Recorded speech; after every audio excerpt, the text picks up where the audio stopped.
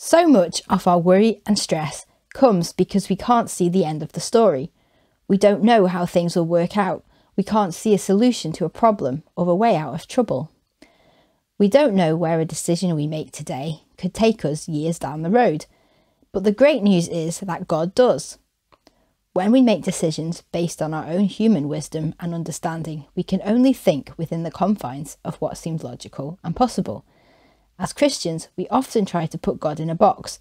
We try to make him and what he does fit within our box of reason and logic, but he's too big.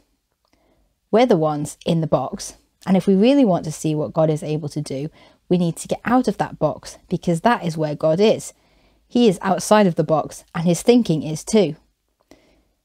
He already knows the future, and he always desires the best for us, his precious children. He can make ways where naturally there seems to be no way. He has solutions to problems we could never hope to dream up on our own, never mind bring about.